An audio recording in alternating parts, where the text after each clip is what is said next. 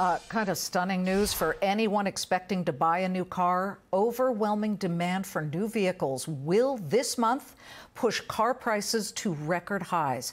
That's what industry consultants J.D. Power and LLC predict in their new report out today, which shows the average transaction prices will smash through previous highs to a record $46,259. That's an 11.5% increase from just a year ago. Horrible for car buyers, but great for auto companies if they can match that demand. If the wait list for GM's all-electric Hummer pickup, which I just got up close and personal with about 2 weeks ago, is any indication, GM, which just last Friday reinstated its quarterly dividend, could be in a sweet spot. But with aggressive EV targets and an iffy economy in play, how will GM reach not only its own capacity goals and keep buyers happy while dealing with materials inflation and the chip shortage? Here to tackle all of that and more is General Motors Chair and CEO Mary Barra, who joins us in a Fox Business exclusive. Welcome. Thanks for being here. Oh, it's great to be here. Let's get to this demand picture. Put aside the EV Hummer for a moment, because we're going to get to that, because that is so crazy, and I just got a chance to see it, as you know. What does demand look like for General Motors across all of your divisions right now? Demand is exceptionally strong. We have a new Chevrolet Silverado and GMC Sierra version coming out.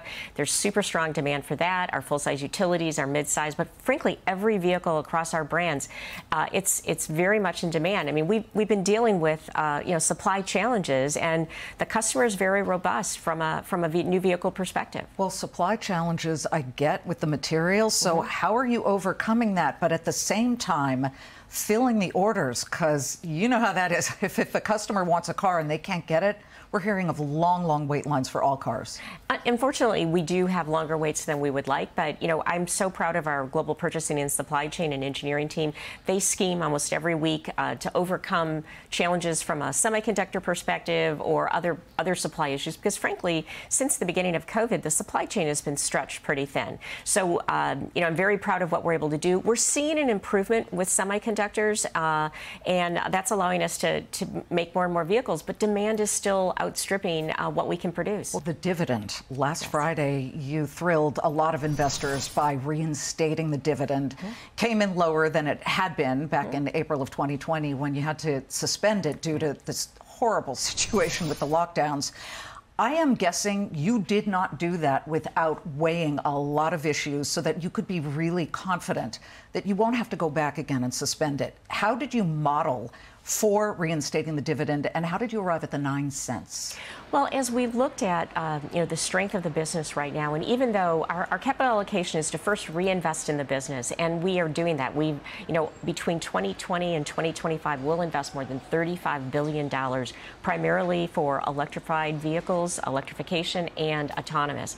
And so, as we looked at our plan, but then we also looked at the strength of the business, even with some of the volatility, we felt very confident in the business plan that we can sustain that dividend, but then also we announced share repurchase because that gives us more flexibility. But our third pillar, after we reinvest in the business, maintain an investment grade balance sheet, is to return value to shareholders. Ford just announced that it is going to lay off 3,000 people. Is there a chance that General Motors will mirror that move?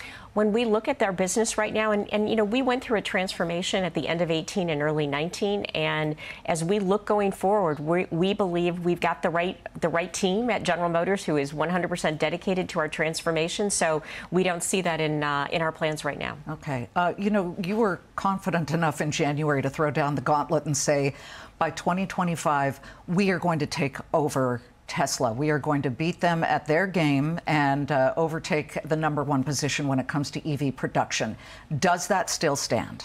We believe absolutely with the portfolio of electric vehicles that we have coming out with different forms, whether it's a truck, whether it's a small crossover, large crossover, the strength of our brands, and then our ability from a manufacturing perspective. We've said that by 2025 we'll have 1 million units in North America alone. Can you say the point where you believe that the price parity will be hit between electric vehicles, which are awfully expensive right now, and internal combustion cars? Well, there's a lot we're working on to drive scale, and that's something General Motors does really well. As our battery plants come online, we then have better control. We have a strong partnership with LG Energy Solution, and so as we do that, that's going to be an opportunity. The scale that we have from Ultium, because in 2018, we started working on a dedicated EV platform that can scale all the way from a Equinox, a Chevrolet Equinox, all the way to a super truck like the Hummer or BrightDrop electric light commercial vehicle.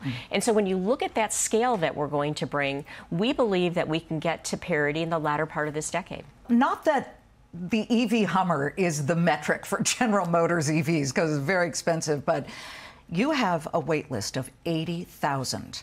I had this opportunity to get up close and personal with it. Amazing. And yet it's definitely high end here. How many are you churning out per month to reach that demand so you keep the wait list people happy? Right. And so, we're working and the battery plant coming online is going to be key, because that really unlocks our ability to have more battery cells, to build more Hummers, build more Lyrics, and then all of the EV portfolio. So this is a critical, fourth quarter is going to be a critical quarter for us to scale up. But you're making them right now. So we are making them right now, but it's 12 low, a day? Or? It's low volume right now. I think we've made just right around 1,000 that we've made so far. But again, as the battery plant comes online, that's going to really unlock the ability to make more Hummers as well as Lyrics and our whole portfolio. So this very gutsy push into delivering on the promise about electric vehicles certainly cosmically hits with the Inflation Reduction Act that has now become law. Talk about General Motors and your ability to make sure that people who buy these cars can get that $7,500 tax break. Well, we have been working for quite a while. At last our earnings call, we announced that we had secured the supply to make the million EVs in the U.S. or in North America alone by 2025.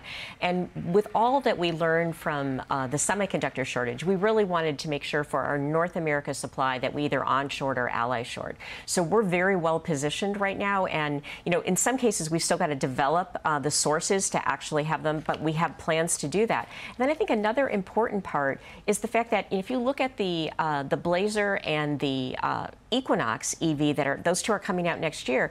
Those price points right around 30 to 35,000, and then just a little over 40. They're well positioned, and those are high volume segments in the market. As we finish up, my dad was a GM guy. He bought Buicks. My dad too. Yeah, your dad too, except you're still driving GM. I actually finally went from what I used to drive, which was a Lexus SUV, to a Tesla because I just wanted an EV. This was a couple of years ago. When will you, and it's expensive, even the Model Y, when will you get to can I just say 28,000 per EV? Well, when we look at what we're going to be able to accomplish with the Equinox, I think that's very important, because in that $30,000 to $35,000 range, that's the heart of the market. When you look at how many, it's the biggest segment across the globe, and a price point that's very attractive.